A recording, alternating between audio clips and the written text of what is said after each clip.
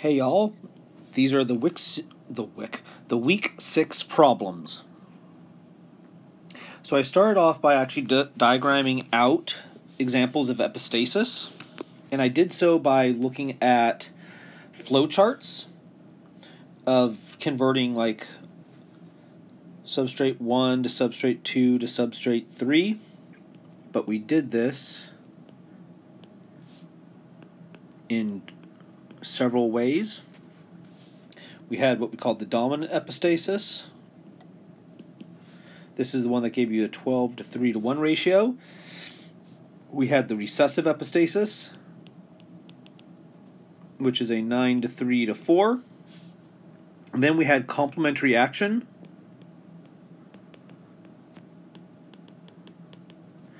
which is a 9 to 7. In both of these processes, we need to have 2 functioning enzymes from 2 functioning genes. The catch is I'm doing this as like a very simple explanation of something involving color. It does not necessarily need to follow this pattern, but it's going to be the easiest for us to envision. So I'm going to do complementary action first because it's the easiest to think of. So if you have these 2 substrates that are colorless, and then we have this final product which is colored, well, obviously if I have a recessive enzyme or 2 recessive alleles for gene B, which codes for enzyme B, the result is going to be colorless. And it does not matter what's going on with A. If I turn out to have 2 recessive alleles for enzyme A, I'm going to be colorless regardless of whatever's going on with enzyme B. So the result will be there are 7 different combinations of little a's and little b's that result in being colorless. So if you were to sit there and fill out a Punnett square because you wanted to sit there and try this out by hand because you don't trust the probabilities. So if you were to sit there and take big A, big B, big A, little a, big B, little a, little b, and fill in a Punnett square for this, what you would find out is 7 of those 16 squares will either have 2 little a's or 2 little b's, or both. And this is referred to as complementary action because this is the basis of the complementation test.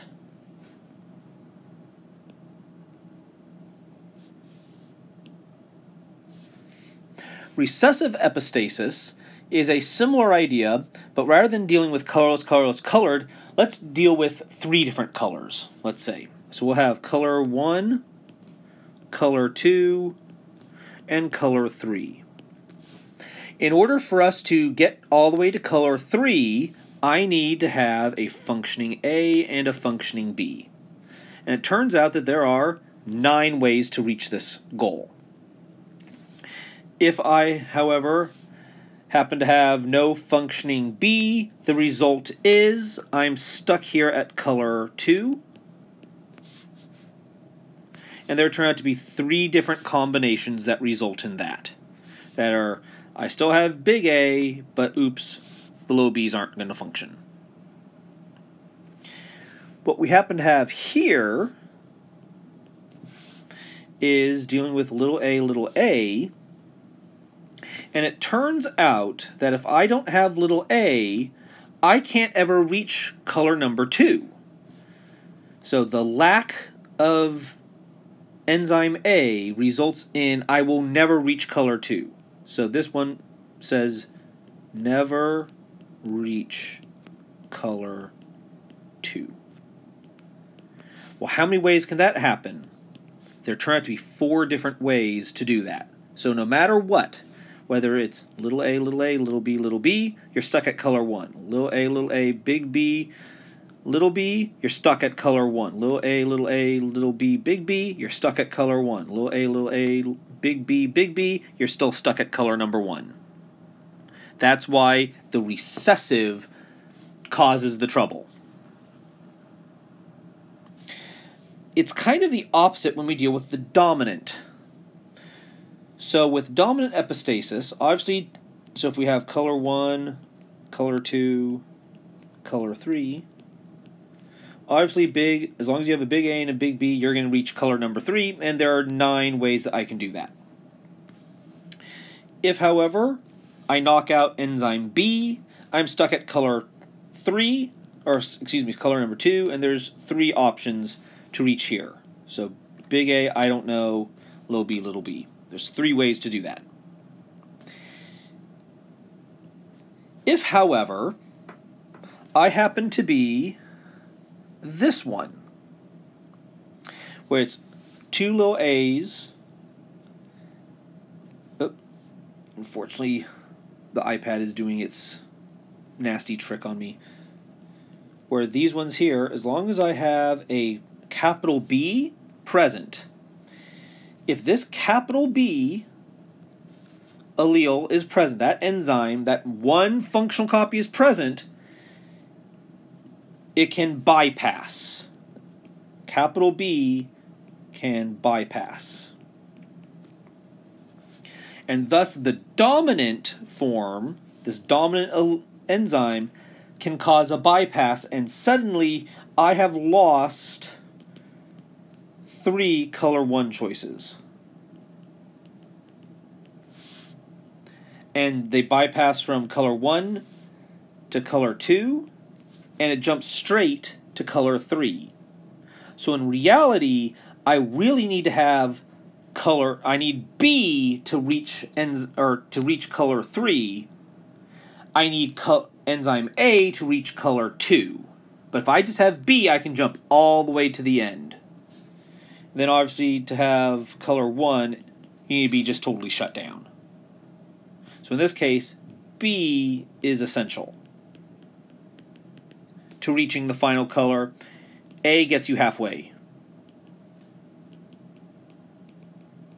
And then obviously the double recessive, it doesn't matter. But it's the dominant that triggers this response. And these are the interactions that I cared for you to know. We then worked a series of problems. This one here turns out to be a twofer. So it's an allelic series along with epistasis. So if we look at these ones here, what we turn out to have is sun red corn cross a purple.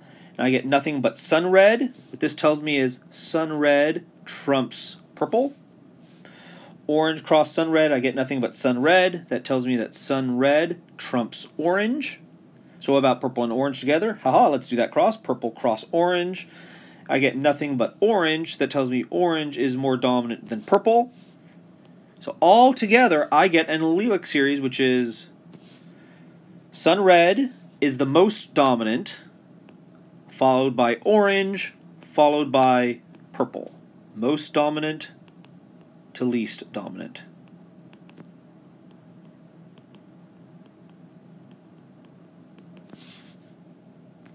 So that's useful to know.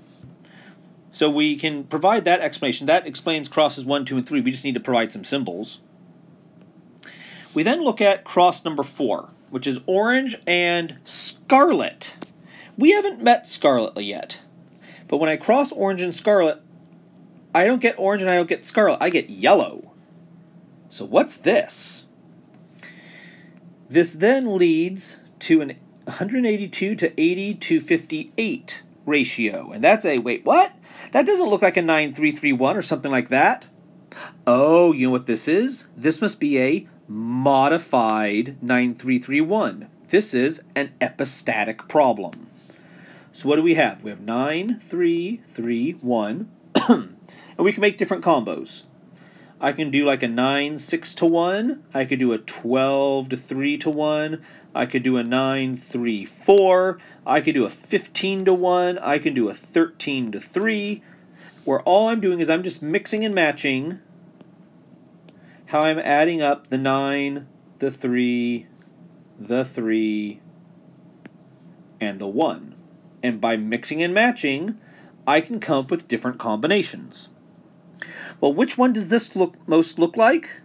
If I were to go through and divide all these by 16, because it all adds up to being out of 16, what you would see is it is closest to a 9 to 4 to 3. Wait, 9 to 4 to 3, but over here it says 9 to 3 to 4. Yeah. That's because the 3 and the 1 next to each other, we add those up. But it's arbitrary which 3 goes where. So 9 to 4 to 3, okay, this is recessive epistasis. We just drew this. So that means that yellow is big A, little a, big B, little b, cross big A, big B, little b. Which also means that this cross here is probably something like a little a, big B, cross big A, little b. Interesting. The 4, if you remember from what we drew before, the 4 had reference to the A, so the first thing that we wrote. In reality, it doesn't matter, but let's run with this same story. So I'm going to use this combo here to say this is my orange, which means this combo here will be my scarlet. Because again, I'm just using the same pattern I did here. So when I do that, the catch becomes, wait a second, orange is part of this allelic series, which means I need to label where it's orange. And the orange probably has something to do with the recessives. So if I wanted to label these as orange, I'd probably use a, I don't know, an O. So I'd probably put a superscript O there. So if I were to look at my allelic series, I would say that SR was probably A, SR, O would be the A, O, and then the purple would be A, P. Scarlet, I wasn't shown that it does anything else, so I'm just going to leave it at low B's. So, what's my pattern? What do I get from here? I get this. I have 9 of these. And these can be something, then be something. And all these are yellow. For my 3, which is my scarlet, I have big A, something, little b. This is 3 and this is scarlet. I don't know why I can't spell the word scarlet. I also don't know why I wrote big A that twice. Let's compact this up. No editing. For the last one, what I need to have is a combination of little a, big B, I don't know. But this is orange, so I'm going to put an O there. And then I know it's also little a, little b. Right here, it's a combination of 4, and this is my orange. Yay! This one was an allelic series, and it turned out to be epistasis. So let's look at a lethal allele. This one is also a twofer. This is a lethal allele, and it's sex-linked, so fun. You've been given a virgin Drosophila female. You notice that the bristles on the thorax are much shorter than normal, SB. You mate her with a normal male and obtain the F1 progeny, which is a third female, a third female, a third male. We are dealing with thirds. Because we have thirds here, that is a giveaway that we're dealing with lethal alleles.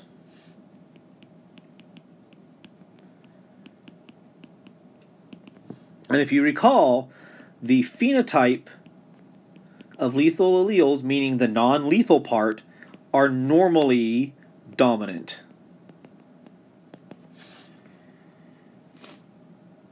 So what that's telling me is the short is probably dominant to the normal. If I attempt to recreate those offspring in terms of a Punnett square, because sometimes Punnett squares are useful when we need to recreate stuff, I'm going to have short bristles with a female. I get normal bristles, which I'm going to put as a little s to say that's recessive, with females. I get normal bristles with males, but there's nothing in that last box. Because sex is playing a role in this, this is clearly going to be sex-linked. And since we're dealing with Drosophila are XY. So I'm going to have a Y chromosome here, an X chromosome here, X and X. So we're not really being told much else going on, but since it's a lethal allele, we can start to take some liberties because I've already recognized what this is.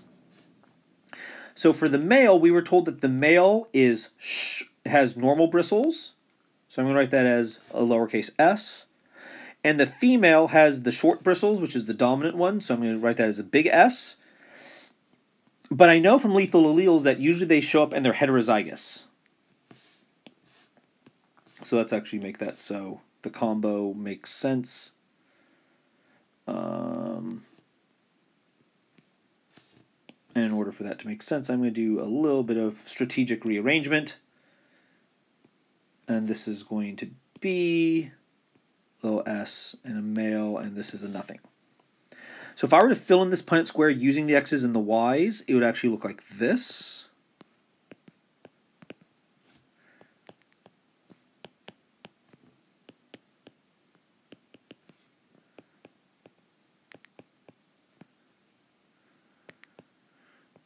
So I wasn't consistent with like what went where, so that's on me.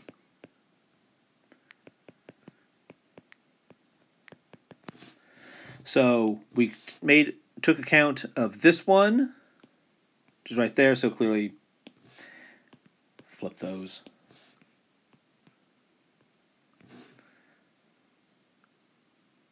Although, yeah, then I need to flip this back.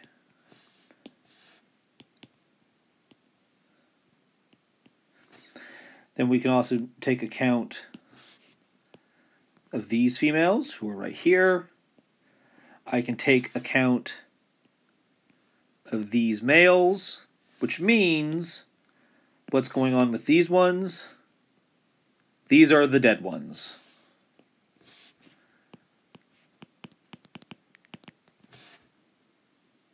Provide a genetic hypothesis for the account of all these results showing genotypes of every cross. So what can we say? The P generation is going to be a male cross a heterozygous female. For the F1, I'm going to get all the progeny that I showed you, which was the recessive female, the heterozygous female, and then we get the recessive male. We're also told that you cross a F1 female with a brother to only give you the wild type. Is that how we would expect this to be? Well, if I were to take the normal female, who is the one in yellow, so if I take this one, cross the male, only thing you could get would be normal, so hooray, that's correct. So that one checks out. You cross the short female with the male, and it turns out you get the exact same results that you had before that I put in colors. So explain what's going on. Clearly we're dealing with the lethal allele. That manifests in males, since they are hemizygous. Because they only have half of the chromosomes. In this particular case of X's and Y's. Complementation requires us to pay attention to traits. So when we have complementation, what this tells me is the two individuals do not share the same mutation. and thus will give you a wild-type phenotype. So if there is no complementation, what this tells me is there's no wild-type phenotype. What this also means is they have the same mutated gene. Maybe it's done in a different way, but it turns out to be the same. That is why, if you look at like 1 cross 1, of course it's going to give you the mutant allele because it's the same organism.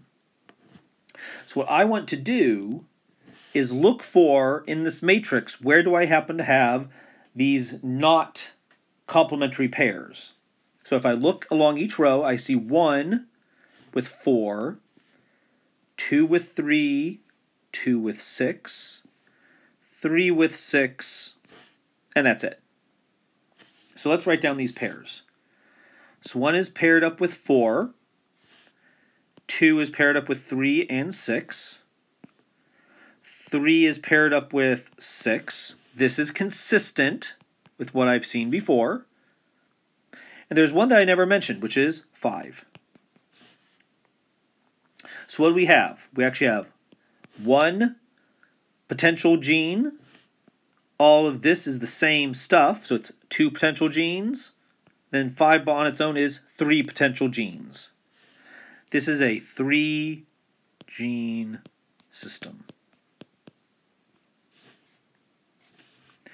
We are asked how many genes result in the Wiggler phenotype and which Wiggler mutants are due to mutants in each of these genes. First gene, it's 1 and 4. Second gene, it's 2, 3, and 6. Third gene, it's number 5. Doesn't mean that that's the order they go in, but it's the order in which we're going to list them. Here's another epistasis problem. So pure breeding strain of squash that produces disc-shaped fruits was crossed with pure breeding strain of long fruits. So we are taking disc, and we're crossing it with long. And what we're getting is all disc-shaped fruits. I'm going to allow it to self-cross, and then I'm going to get long, sphere, and disc. Interesting. I get 32 long, 178 sphere, and 270 disc. The question then becomes, so what's causing this? If I go through and divide through by 16, what I'm going to get is approximately 1 to 6 to 9. This is actually a sign of redundant genes. So we have redundant genes. So the genes that are responsible for sphere double up. So if I go from 1 to 2 to 3, A and B turn out to do kind of like the same thing. And I only get to 2 if I have like a hiccup. So actually a better way to draw this would be kind of like this. A and B. But if I turn out to hiccup one of them, it kind of falls short. And it lands you on option number 2, which in this particular case is a sphere. So how would I show this? Well, clearly I'm getting a modified 9331, so disc, this one here has to be a big A, big B, little b, because that's the only way I get a modified 9331. So I need to come up with, well, how can I get disc and long, and how can I make this combo happen? Well, the easiest thing to do, so to go from 1 all the way to 3, what I need to have is all dominant phenotypes. So that could be big A, big B, big B. Why would I say that? Because we're being told it's true breeding. So we can call this disc. Then for the long, I can have it be little a, little b, little b. That would also work. And when I cross these two, I would get these combos. And what do we turn out to get? We get a whole bunch of big A, big B combos, 9 of them. We only get one version of the double recessive. But in between, where I have either B being kind of knocked out or A being somewhat knocked out, we show up in the middle. So this would be our P generation, our F1, our F2. Up here would be disk. Then in the middle we'd have sphere. Then we'd have long. So for this one here, Snapdragon plants bred true with white petals that cross the plant that bred true for solid purple. All the F1 had white petals. Okay, so we write that down. White cross solid purple. Gave nothing but white. We self-cross that one, PF1. What we turn out to get are 240 white, 61 solid purple, and then 19 spotted purple. Figure it out. Well, if I were to take this 240, 61, and 19, if I were to divide like everything by this 19, you'd see like a 1 to 3 to like 12. So is there a 12 to 3 to 1 ratio? The answer is, sure there is. It's the dominant epistasis.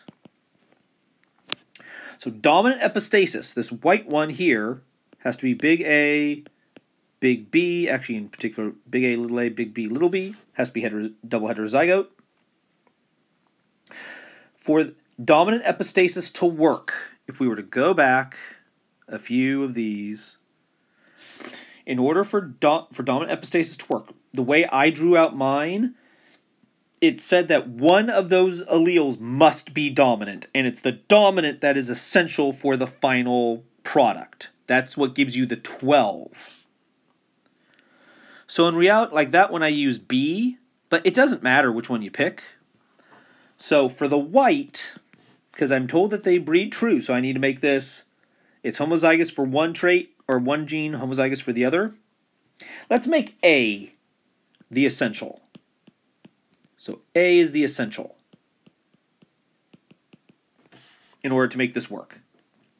So that means the solid purple must be little a, big B, big B.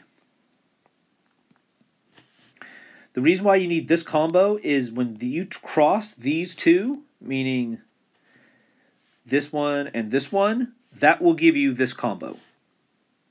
And if you're not sure, when in doubt, write out the Punnett square and you'll see that yes, indeed, it works. So this one here gets crossed, and what do we get? We get a big A and a big B. I don't know what comes next with those, but it doesn't matter. I could have a big A, little b, little b, little A, big B, and then something else. Little A, little b, little b. I know from what I wrote out that as long as I have a capital A, I have the dominant allele for gene A, I get to have the white phenotype. So this is 9 plus 3, which is 12. This gives you white. From here, the solid purple, I know if I have a capital B, I have that dominant allele, I get 3 for solid purple. Then if I'm double recessive, there's only one out of 16 chance of that one, and that's going to get you your spotted purple.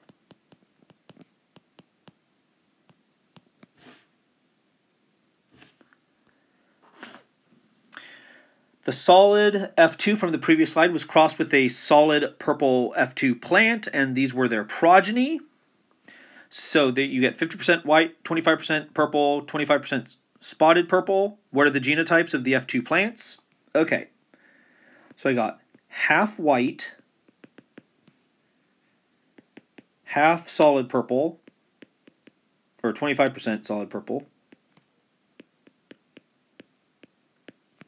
then a quarter spotted purple.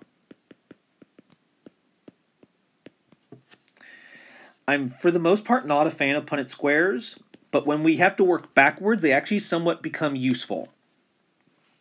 Because I'm dealing with quarters, that's going to greatly simplify this thing. Because I know to get spotted purple, and I'm going to use two different colors for this one. Spotted purple is the double recessive. So I can go little a, little b, which means this little b, these two little b's came from up top. Or, excuse me, let me actually make this so it is being correct in how it's being drawn or written.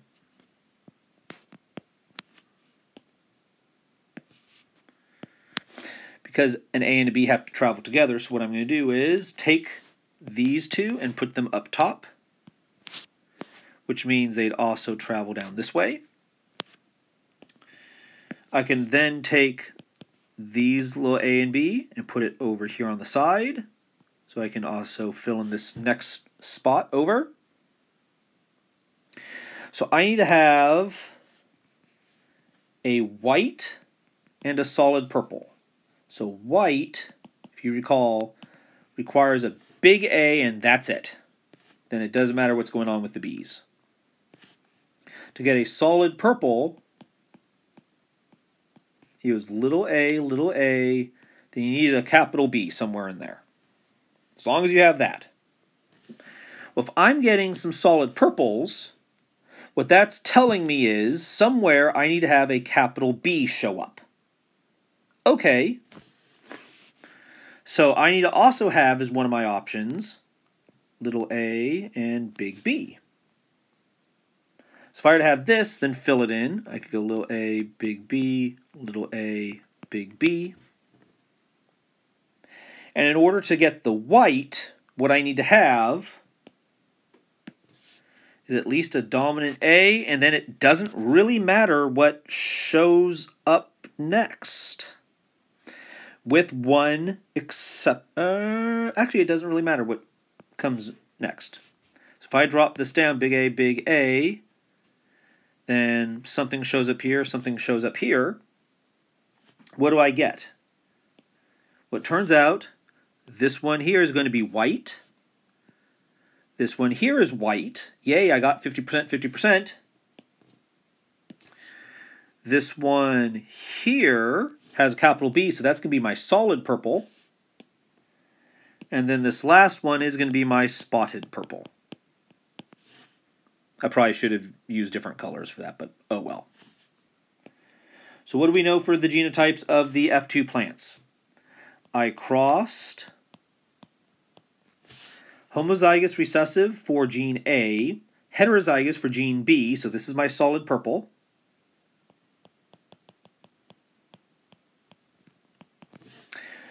For my white, I'm going to cross it with big A, little b, then it doesn't quite matter. This one here is the white. So in reality, I actually have some choices. This could actually be big A, big B, little b. Big A, little b. And those are actually the only choices I really get. So it's going to be one of those two. But unfortunately, because of the way the dominant epistasis works, we won't be able to figure out the difference between the two, because the two that give you the white color will look the same regardless of what you're doing with gene B. So we have to list both choices. Last one is a sex linkage problem. So in chickens, chickens are ZW. So the beak color is controlled by a sex-linked gene. Dark beaks are dominant to light beaks, so Z dark is dominant to Z light. A female with a dark beak, so that would be, so this is a female with dark, is crossed with a male with a light beak. So light is recessive, so it has to be like this. So this is a male light. So this is my P generation. In my F1, The females have light beaks and the males have dark beaks. So the male would turn out to be this, and the females would turn out to be this. So this would be a dark male, and this is a light female. So how could I show you that turns out to be the case? Well, for those of you who can't see it, let's do it as a Punnett square. The male only contributes Z with the lowercase d, but there's two of them. There's no point being redundant, so I'm only going to list it once. The female contributes either the dominant allele on the Z chromosome, or it contributes a W chromosome. When I fill this in, I get ZW, or capital D, lowercase d, or I get lowercase d, W. This one here would be a dark male.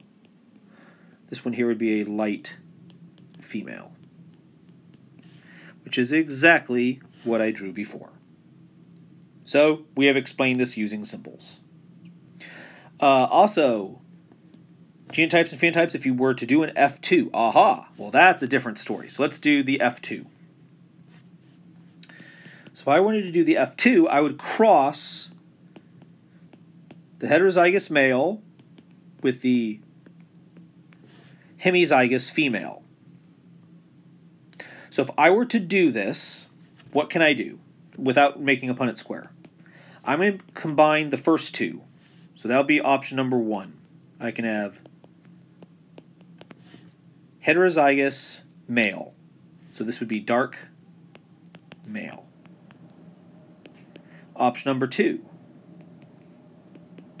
So this is 1. Here's 2. I can combine and have the light allele with the W, which would be a light female. Option number 3 is I can take